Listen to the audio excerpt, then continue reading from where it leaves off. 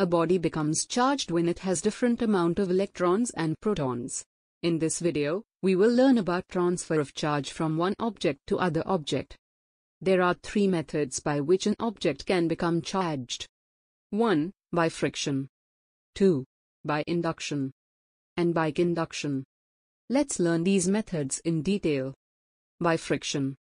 We all know that every matter is made of atoms, and atoms contain electrons, protons, and neutrons. When we rub two things together, atoms of these things also get rubbed to each other. During this contact, because of friction, electrons from one matter get transferred to the other matter. Matter which loses electron becomes positively charged, and matter which gains electron becomes negatively charged.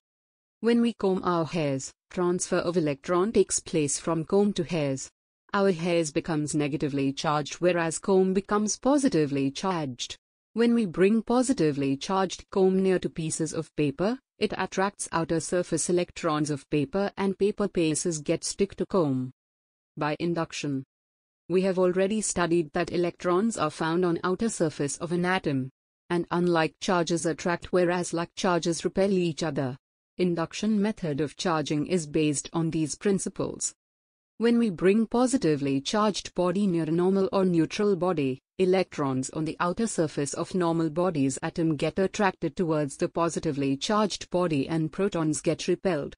Due to this shift, charges get separated, and one part of body becomes positively charged and other part becomes negatively charged. By conduction.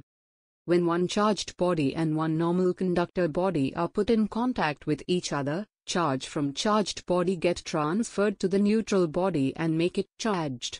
This mode of charging is called conduction. When we connect ends of a battery with a conducting wire such as copper, electrons from negative end of battery get transferred to the positive end by conduction.